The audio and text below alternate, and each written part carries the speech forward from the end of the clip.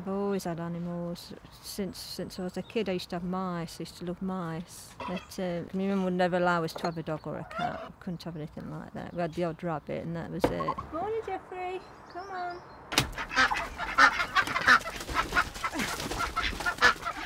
Good morning. There you go. We bought Robert up from a chick, and I always thought she was a male. And then she just laid an egg one day, and that was it, basically. I used to work in a factory, and about 10 years ago I decided to foster for the RSPCA, and the first animals we got were cats, and the cat and the kitten. Did that for a few years, and we used to look after a friend's cat, and so we decided to do the Cattery, you know.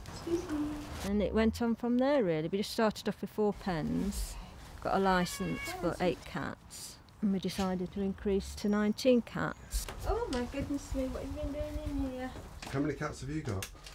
I've got 5 cats and my daughter's got 7 cats. Hello, Luna!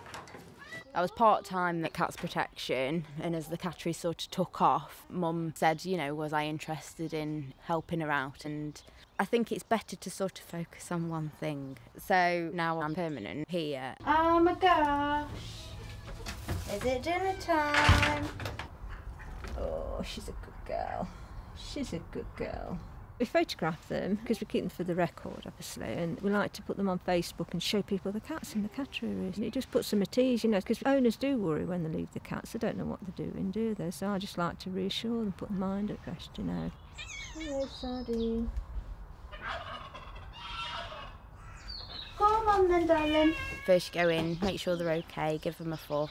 Check the bedding area, make sure there's nothing untoward in there. Tidy it up, wipe down the surfaces, change the water, change the litter tray, give it all good clean underneath the litter tray, and then give them a brush if they like it, don't if they don't.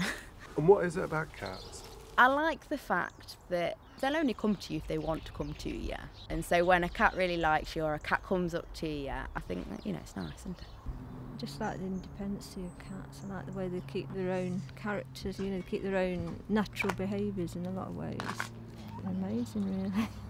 Jeffrey? No, go on. Go on, naughty boy.